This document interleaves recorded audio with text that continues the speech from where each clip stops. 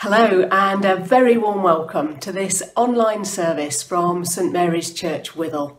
I'm Manda Featherstone, the Vicar of St Mary's, and I'm so pleased that you are joining us online for this act of worship. Our church have been over these weeks looking at the Old Testament book of Nehemiah, and we've entitled this whole series, Building the Future Together, as we seek God as we move forward. I hope that you have been engaging with Nehemiah as a book of the Bible through which God speaks to us. I wonder what you remember from the teaching over the weeks, and I'd encourage you to go back over it and ask God what he's saying to you. I received a letter this week from a lady who's in a nursing home, and she explains that she can't link to our services because the Wi-Fi signal doesn't reach to her room. And yet she writes in this letter that she has been reading the book of Nehemiah.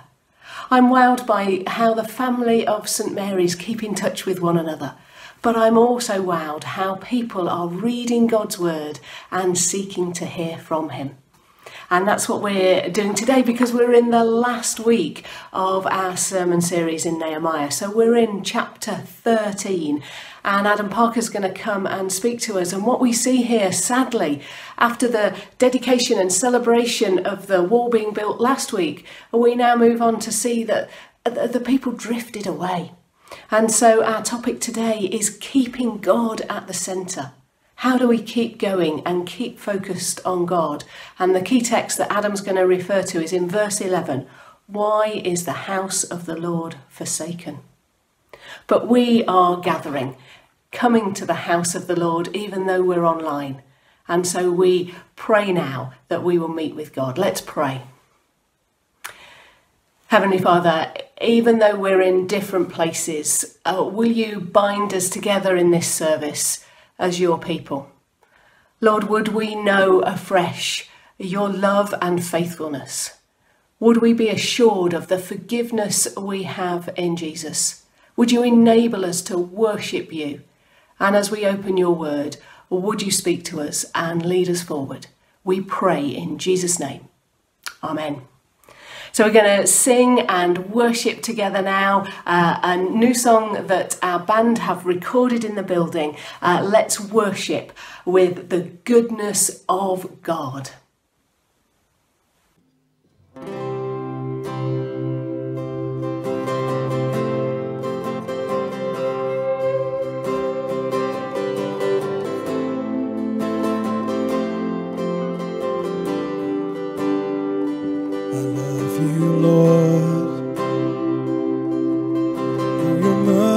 Never fails me. All my days I've been held in your hands. From the moment that I wake up until I lay my head, I will sing of the goodness of God.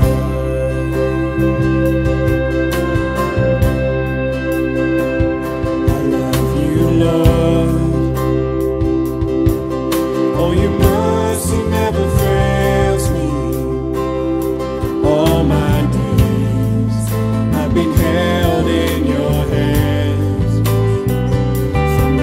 That I wake up until I lay my head, I will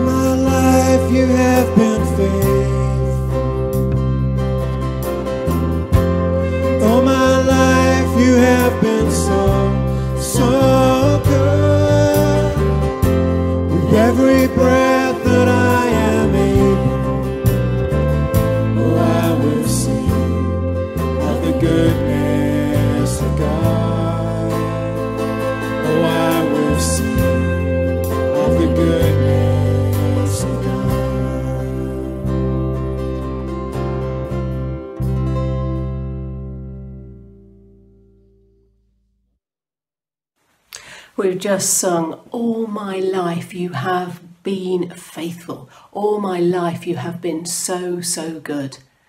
One of the ways in which God has been so good to us is sending Jesus to die for us.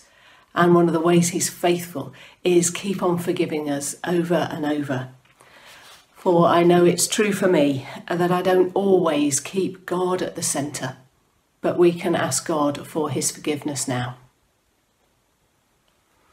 God our Father, we come to you in sorrow for our sin, for turning away from you and ignoring your will for our lives. Father, forgive us, save us and help us. For behaving just as we wish without thinking of you. Father, forgive us, save us and help us.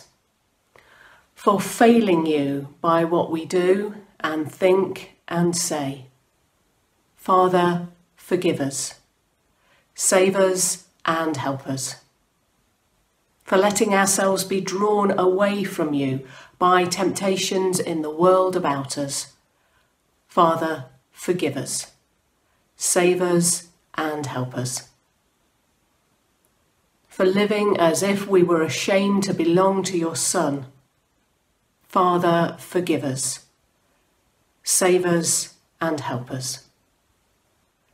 May God, who loved the world so much that he sent his Son to be our Saviour, forgive us our sins and make us holy to serve him in the world through Jesus Christ our Lord. Amen. Know God's forgiveness, and as forgiven people, let us now hear God's word read to us by John Smith and then unpacked for us by Adam Parker. Today's reading is from Nehemiah chapter 13, verses 1 to 14.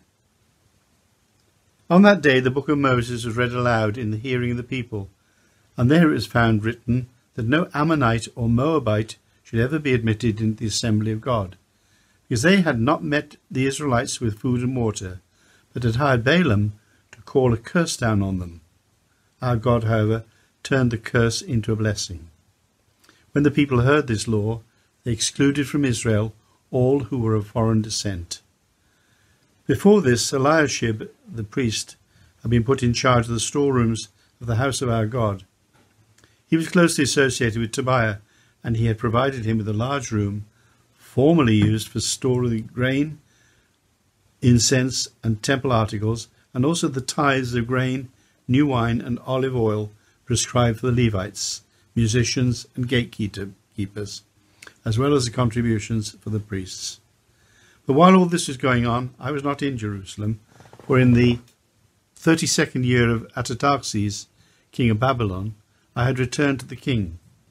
Sometime later, I asked his permission and came back to Jerusalem.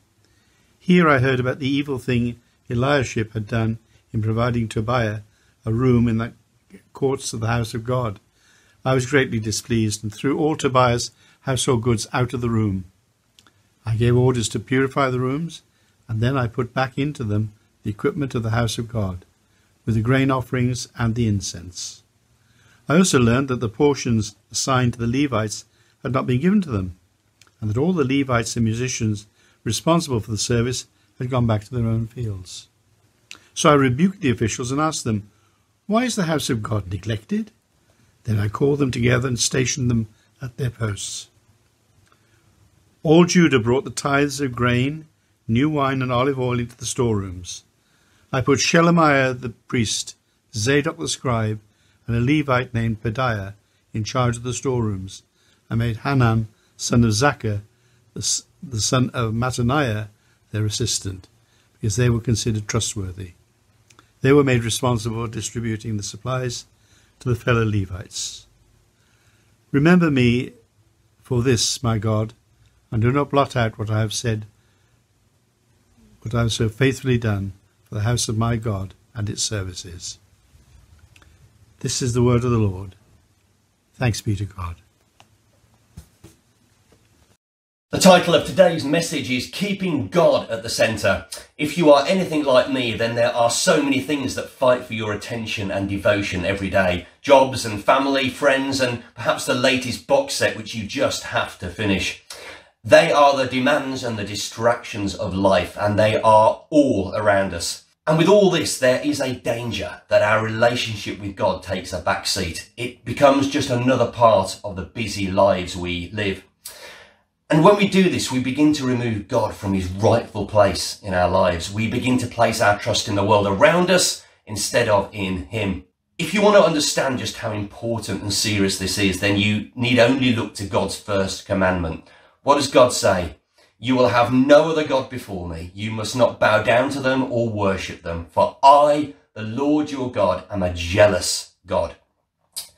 God demands to be at the centre of your life, the number one priority above all things. I don't know if you have been following the sermon series from the book of Nehemiah, but Nehemiah's story is not a complicated one. It's a story of revival, and in particular how God used one man to help bring revival to people who had lost their direction and hope from years of oppression. Nehemiah shows us what can happen and what can be achieved by God's people when God is given his rightful place. But we also see how easy it is to let the things of the world, the demands and the distractions of life creep back in and begin to take priority once again. In the last chapter of the story, we find out that God's chosen people have begun to forget his commands and the covenant that he's made with them. They've once again removed him from his rightful place at the centre of their lives and have begun to turn their back and turn back to their old ways. In verse 11 of the last chapter of the book, Nehemiah cries out and he says, "Why is the house of God forsaken?" He's saying to the people, once again, you've removed God from the centre of your daily lives. He's saying to them, you've neglected the most important priority in your lives. And instead, you've given in to the demands and the distractions all around you. Now, the story doesn't end there. And if you read on, you can see how once again, through God's grace, he leads his people back into a right relationship with him. You see, anything can become a God to us. Anything we worship or put an excessive amount of time into or prioritize above our relationship with God, it can take priority over him. Even your feelings can become a God if you allow them to control you. We all worship something. That's because we are created by God to worship. John chapter 4:23 says that the hour is coming and is now here when the true worshippers will worship the Father in spirit and truth, for the Father is seeking such a people to worship him. If we don't worship God and prioritize him, then we will worship something or someone, which might even include ourselves. So why should we make God the centre of our lives? Why are we created to worship him and prioritize him above everything else? Well, firstly and most importantly, because God is God. And he deserves our praise and our celebration for who he is and what he's done. But also because it's extremely good for us. Tommy Walker from the Billy Graham Evangelical Foundation says this: when we worship, we prioritise God above all things, including our worries and our distractions. We get realigned, refreshed and refuelled. We find unspeakable joy and indescribable peace. We discover the breakthrough strength of God, which enables us to walk in truth, live in his presence, and see him fight our battles for us. Throughout the Bible, you can read of individuals who made the choice to prioritise God above and over all things, even their own feelings and emotions. Do you remember the story of Paul and Silas in the book of Acts? Having been beaten and thrown into prison, cold, hungry and desperate, what did they do? They chose to prioritise God, to worship, and they saw him break down jail doors. But prioritising God, giving him the central place in our life, is not something that comes, it's not something that comes naturally to us. We are sinful and often selfish, choosing to prioritise what we believe is best for us instead of obeying God and trusting in what he has planned for us. With the help of the Holy Spirit, we have to purposely choose to place God in the centre of our circumstances and look solely to him.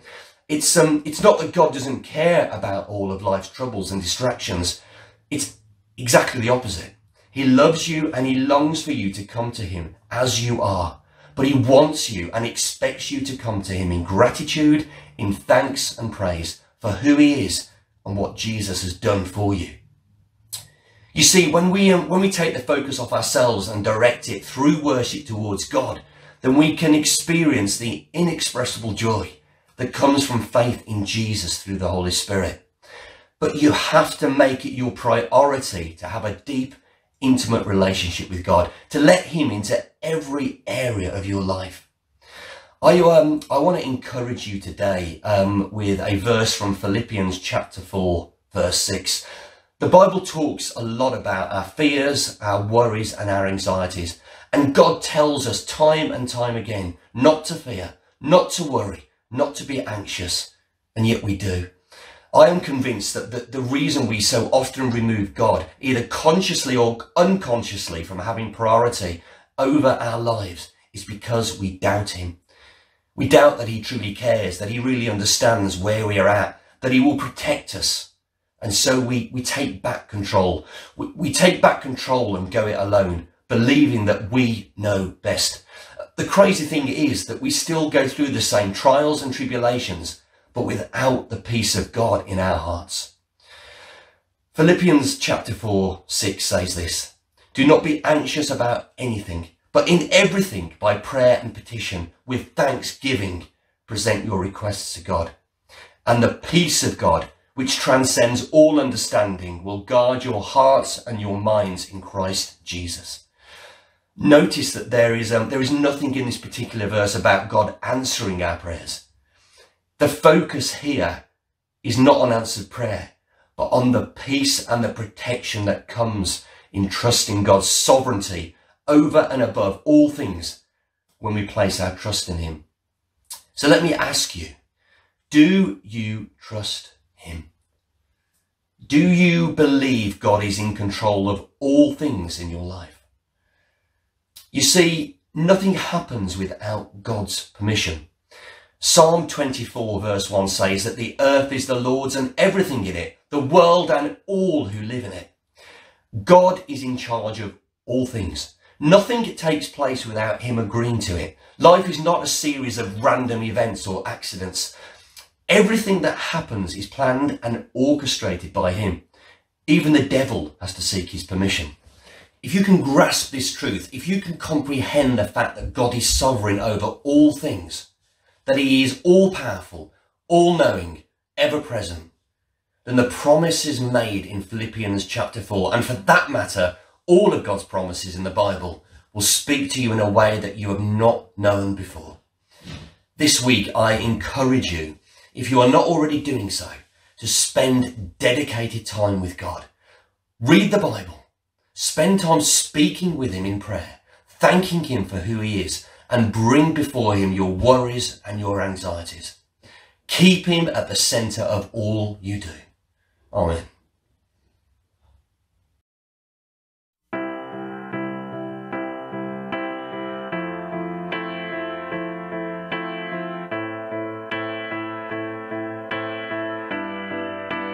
God in my living, there in my breathing, God in my waking, God in my sleeping, God in my resting, there in my working, God in my thinking, God in my speaking.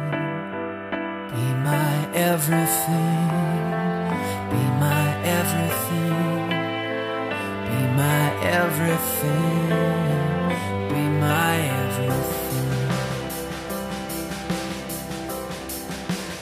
God in my hoping, there in my dreaming, God in my watching, God in my waiting, God in my laughing, there in my weeping, God in my hurting, God in my healing, be my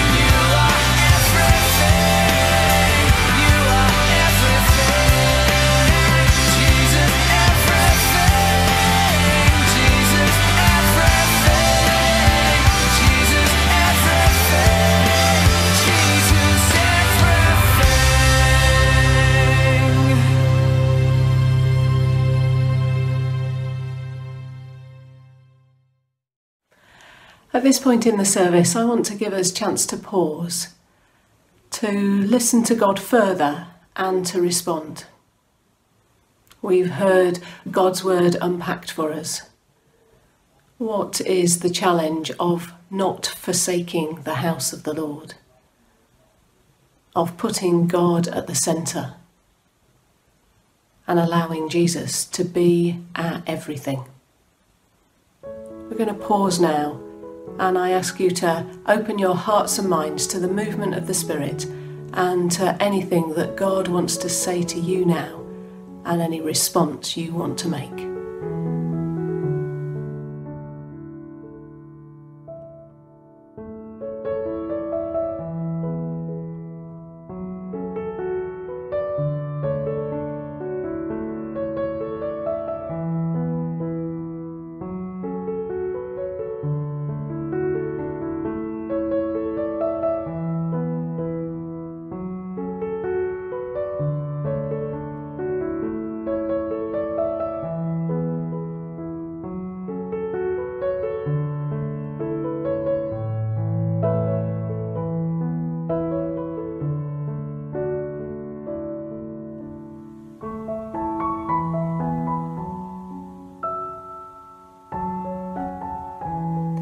Come, Holy Spirit, direct us and lead us. We're going to continue in prayer and listening to God now, and Andy's going to lead us. In our prayers today, we're going to use the response, "Faithful God," to which you reply, "Glorify your name." As we reflect on Nehemiah's desire for God's ways to be practiced in the rebuilt Jerusalem, so we pray for people and nations to follow God in our own time. We pray for God's faithfulness to be known in our world. Faithful God, glorify your name. In a world of change and hope, of fear and adventure, as we experience fresh uncertainty over the coronavirus, imposing restrictions on our lives and the fear of further infection, help us to have hope and to embrace the adventure of living by your commandments. Faithful God, glorify your name. In human rebellion and obedience, in our seeking and our finding, we often do not follow where you, our God, lead us. Help us to seek you and to do what you are calling us to do, and in so doing find true fulfillment. Faithful God, glorify your name. In the common life of our society, in prosperity and need, the significant threat to our economy from both the COVID crisis and Brexit is likely to lead to loss of jobs and more people experiencing poverty in our nation. Help us, your church, to bring communities together and to share resources. Faithful God, glorify your name. As your church proclaims your goodness in words and action, Lord, we ask that you'll help St. Mary's to be a beacon of light in these difficult times. Give Manda wisdom as she seeks to lead the church forward, and especially in praying for godly people to join the PCC through our APCM next month. Faithful God, glorify your name. Among our friends and in our homes, we pray especially for our friends and families as the opportunities to meet together are restricted due to the COVID lockdown. Help us to keep in touch through any acceptable means so that relationships can be maintained. Faithful God, glorify your name. In our times of joy, in our days of sorrow, help us to find times of joy even when we are saddened by the restrictions placed on us. Take away our anxiety as we see an uncertain future ahead of us. Faithful God, glorify your name in our strengths and triumphs, in our weakness and at our death.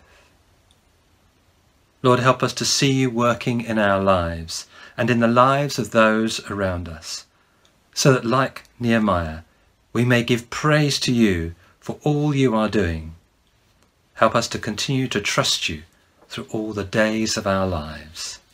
Faithful God, glorify your name. In your saints in glory and on the day of Christ's coming, we thank you for those we know who have died, and we ask that you'll be with us, the families, as we grieve. Faithful God, glorify your name. So let us now draw our prayers to a close by saying the Lord's Prayer together. Our Father in heaven, hallowed be your name. Your kingdom come, your will be done, on earth as in heaven. Give us today our daily bread. Forgive us our sins, as we forgive those who sin against us. Lead us not into temptation, but deliver us from evil. For the kingdom, the power, and the glory are yours, now and forever. Amen. Amen. I now want to give you a few bits of information. Firstly, again, a big thank you. This comes to all those who have responded to our sermon and our word last week about giving. And thank you also for those who are continuing to think under God how to respond to that word.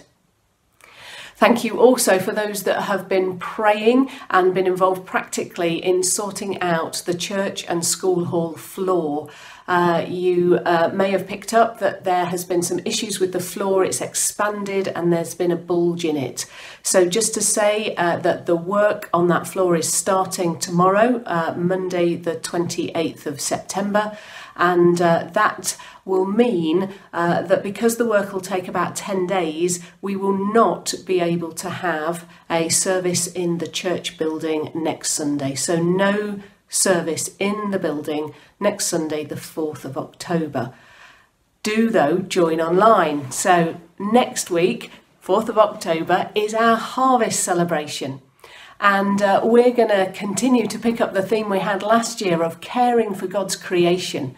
And it's with delight that I tell you that Michelle Parton, previously curate of St Mary's, is going to be our guest speaker.